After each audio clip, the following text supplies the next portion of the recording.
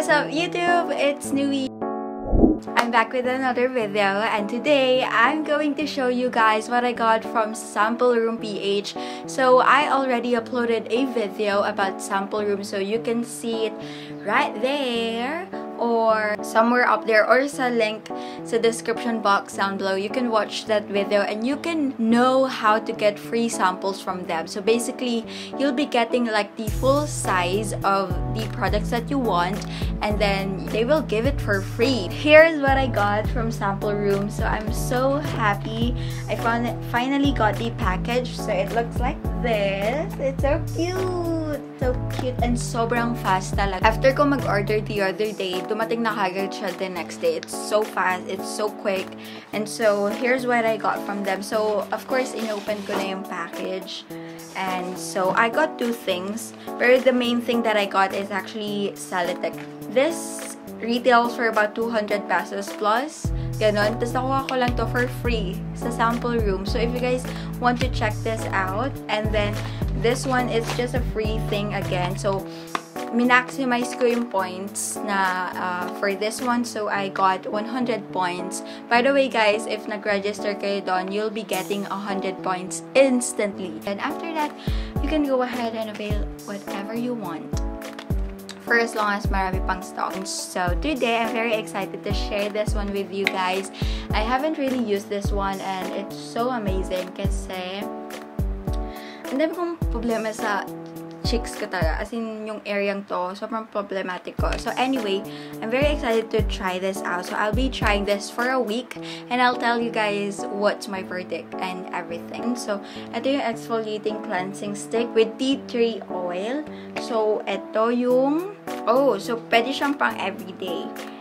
So, ayun, pang exfoliating cleanser for acne-prone skin that comes in a convenient stick format. So I know now. So, you can actually use this every day. Ooh, that's interesting. So, you can just twist the cap. So it looks like that. It's so cute. It doesn't have a smell at all. Alam ko naman sa Celeteque kasi nagamit ko na to before. Before akong gamit ng mga products from the Derma, Celeteque talaga yung first na ginamit ko. Mga high school, first year college. So, yun talaga. Anyway, how do you twist this one? Can you see that? So cool! What? Is this a cap that I can remove?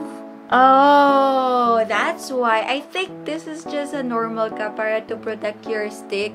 Pero it has a smell actually. So yung smell niyan, I can smell the turmeric in here. Am I supposed to remove this one? This? Can you hear? Should I pop this thing off? Is that how it works? I just did it. See? That's what I'm talking about. That's why it looks so weird. Kasi may crystal thingy siya. There. And this is the product.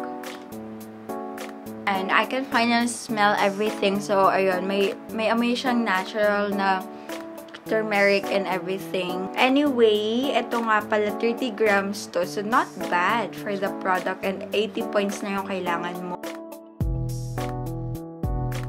So, yun. Babalik ako mamaya once meron akong new update about this one. So, later, gagamitin ko to and I'll let you guys know what I think about it. Okay, as you guys can see, this is like the first day of me using this product. And sa unang-una talaga, nag-focus ako sa ilong. And then, sa chin, sa cheeks. And this is the result. So far, maganda siya kasi nakikita nyo sa nose, sobrang parang umangat yung mga whiteheads, blackheads, if that's how you call it. Anyway, for this second day, I'm just doing the same thing and just really focusing on the problematic areas. And I'm just using my finger just because sometimes ang hirap na kasing ilagay sa mga problematic areas. So, ayun, pinapakita ko lang ulit yung nose ko. This is the third day of me using the product, and same thing, using it under my lips, is that how you call it, on my chin, on my nose, and then sa cheeks ko. And then this is the 4th day of me using it, and I'm just watching TV, so don't mind me. And yeah, I'm just using the trick wherein I'll be using my finger again para dun sa mga area na mahirap ilagay or lagyan gamit yung stick. I don't know how to talk.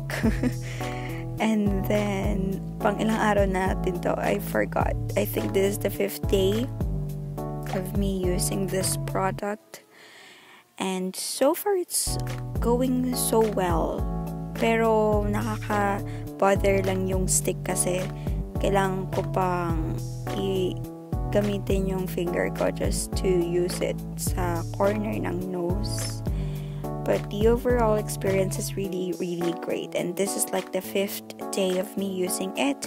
And then let's just speed up all the process from day 6 to 7, just because I'm just doing the same thing over and over. And yeah, you could just see that there's the result. And this is the 7th day, I believe. I forgot. Okay. Anyway, that's it. And this is my dog. Hey!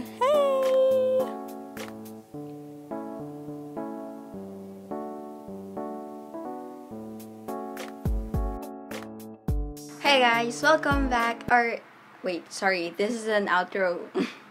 Anyway, so I've already filmed the intro for this video. But yes, I still look the same because I'm filming the outro of this video the same day as I filmed the last video, if you watched that. But if you haven't, you can check it out. I reacted to YouTube Rewind 2019. Anyway, besides that point, I'm here just to wrap it all up and to say and share my thoughts and opinions about the product that we use, and that is the Celeteque exfoliating channels.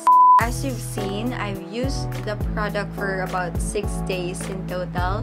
I skipped a day just because I feel like my face was getting so dry. Anyway, my main concern is my nose, like literally.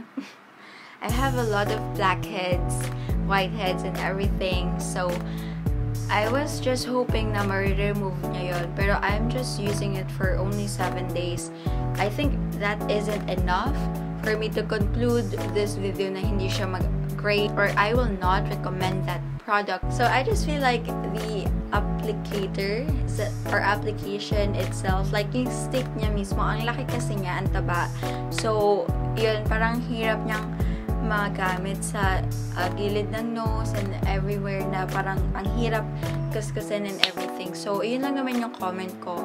Sana merong mas payat na stick so you can use it really sa mas problematic areas ng face.